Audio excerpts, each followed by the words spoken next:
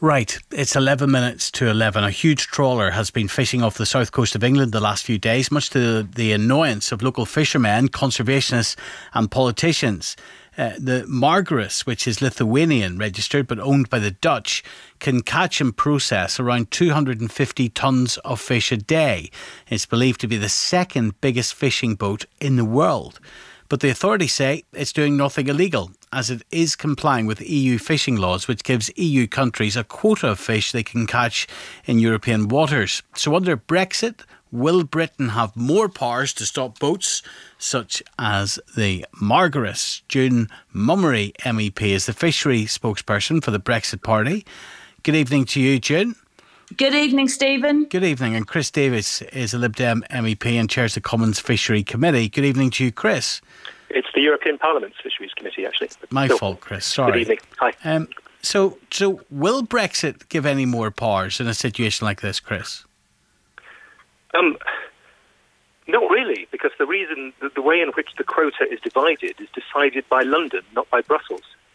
So what is happening with this rather gigantic vessel is a matter for UK policy, not for European policy. And so it's extraordinary, surely, that they're doing this while complying with EU fishing laws, but after we're out of the EU, it won't make any difference, Chris. Well, let's look how this works. Now, June can perhaps correct me, but as I understand it, the arrangement is this.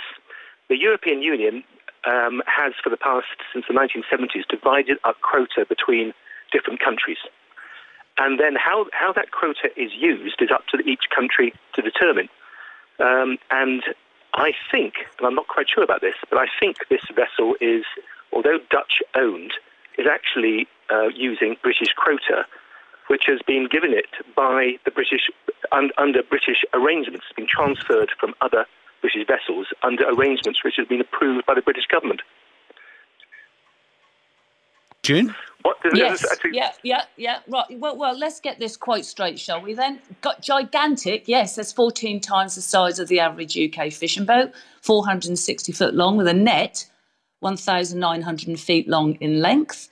It's the Margiris. She's been kicked out of various countries, Australia, controversy in Chile over exploitation of fish stocks in West Africa. She's a flagship, Stephen. She's a flagship, which is a ship owned by a company in one EU member state, but operated under the flag of another member state, which is common under the CFP, Common Fisheries Policy. And these vessels are known as flagships. Often, flagships provide little to no economic link to the port of the country where they are registered. So this ship, for example, is Lithuanian owned, owned by the Dutch. As a flagship through the Lithuanian. It's fishing in our waters. And yet again, Chris, you always hear me bang on about this. It's not what you catch, it's what you kill. Stephen, the bycatch, I mean, let me just take you through this. This ship is catching mackerel and herring. But it's the bycatch species at risk in the channel waters, which include John Dory, common dolphins, bluefin tuna, and the big one is sea bass, which local fishermen are already banned from catching. But isn't one of the big problems here that the actual fishing quotas have been sold off by this country, by the UK? So even if we claim back our waters, to use your lingo, we don't necessarily own the quotas, June.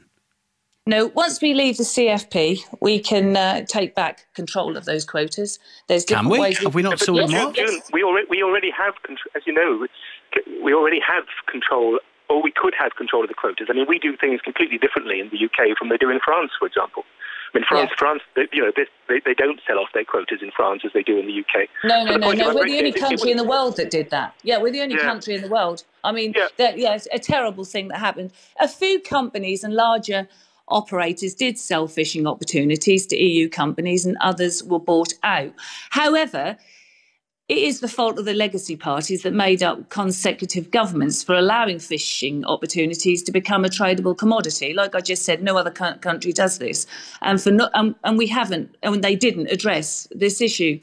However, the vast majority of the UK fleet, the 4,500 boats that make up the small-scale fleet, were never allocated quota to sell out, as their catch was not measured and they were not allowed to establish a track record. But June and I are in much agreement here. I think we're also in agreement that this vessel is just the sheer size of it just seems obscene, frankly. Very alarming. What matters, so far as rebuilding our fish stocks and preventing overfishing, is whether or not it is overfishing, and it's almost certainly not. I mean, the quota is allocated, the total allowable catch is defined.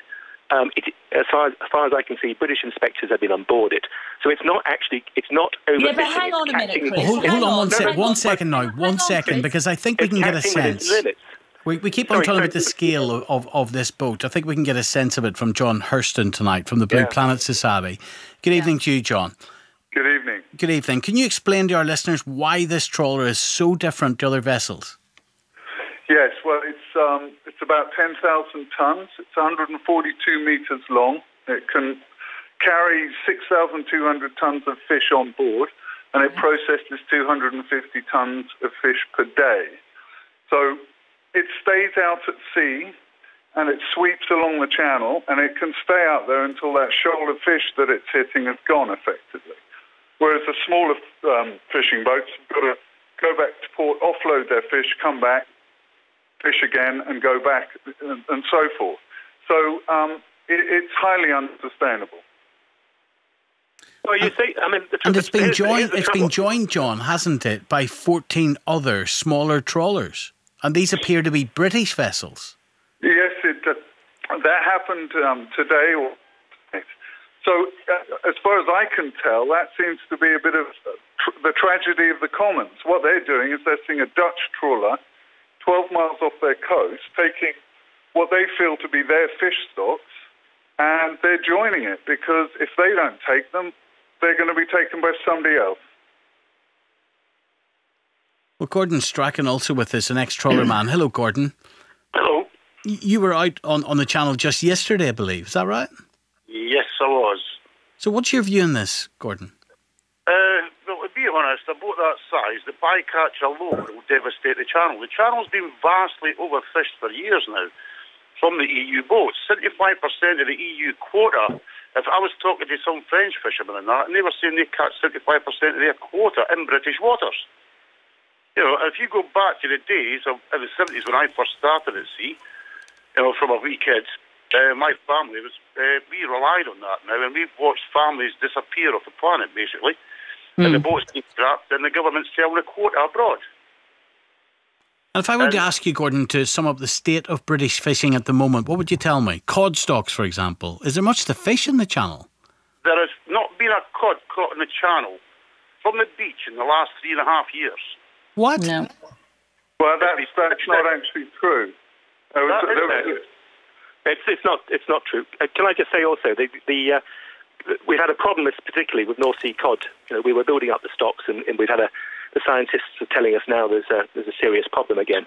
But across the waters, all around the British coast, all around northern Europe, there's about 81 measured stocks. Now, 10 years ago, only 5 of those were being fished sustainably.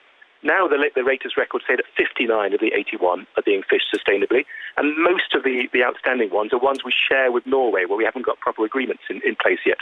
So, you know, just to remember, the situation is actually better so far as in most stocks than they were 10 years ago. That's a different argument altogether to having monstrous boats like this. I mean, you know, I really think the British government has got to look at the way it allocates its quotas and the arrangement it does for that, which has advantages. I mean, one of the advantages is it encourages fishermen, the fishing companies that own these boats, to think about the fact they have a possession here, this quota, they can sell it. No, Chris, it's valuable. Want to get rid of it. Okay, let's let June Mummery respond now. Go on, June. No, and Chris has got it so wrong. We want out of that CFP. We want to take back full control of our waters. I'm not disagreeing with that. Hold on, let's let her finish. Let's let her finish, Chris. We're not in a committee now. I can talk. Right.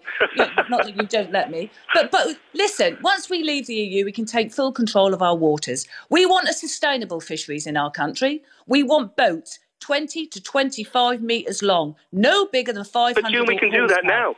We have the UK Chris, we've got no government. fish to catch because we've given it all away, Chris, and you know we have. Yeah, Once we leave that dreaded, awful EU and then bring back control of our fisheries, we can start. But the British fishing industry, June, was in decline. The British fishing industry was in decline, June, before the Common Fisheries Policy was introduced. No, it wasn't. No. Yeah, when was this?